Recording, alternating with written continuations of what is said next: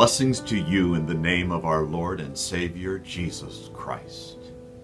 I am Pastor Kinney from St. Matthew Lutheran Church and Early Childhood Center in Hawthorne Woods, Illinois, and welcome to the Devotional Moment.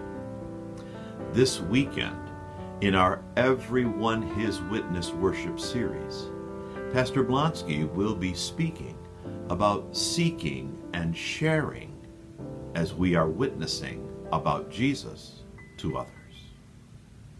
Today is the day of St. Valentine, and as you might imagine, today deals with the heart, with feelings. Today, just about more than any other day, people become more emotional, more sentimental, more attuned to attitudes, and more in touch with their own feelings. On Valentine's Day, people are often more concerned with how other people are feeling, or more considerate of another's feelings. St. John, the apostle of our Lord, the disciple whom Jesus loved, talks quite a bit about love and about our relationships with God and with one another. He writes, "Beloved, let us love one another, for love is from God. And whoever loves has been born of God and knows God. Anyone who does not love does not know God, because God is love." And it was out of his love for us that God sent his only Son, Jesus Christ, into the world so that we might live through him.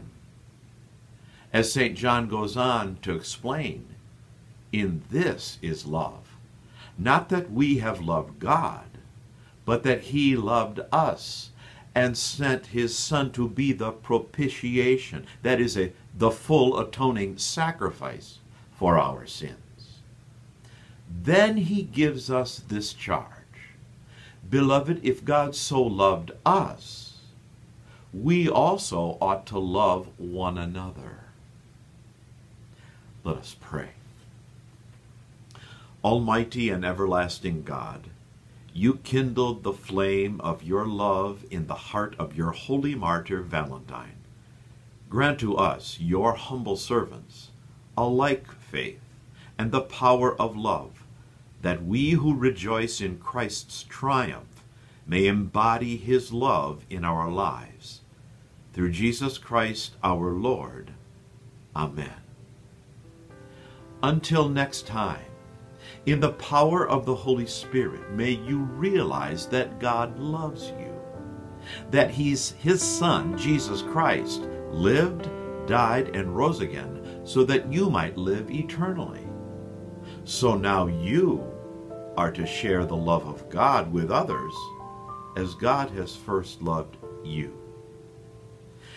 Please accept the invitation to worship with us at St. Matthew, Saturday evenings at 5:30 or Sunday mornings at 8 or 10:45. And thank you for joining in this devotional moment.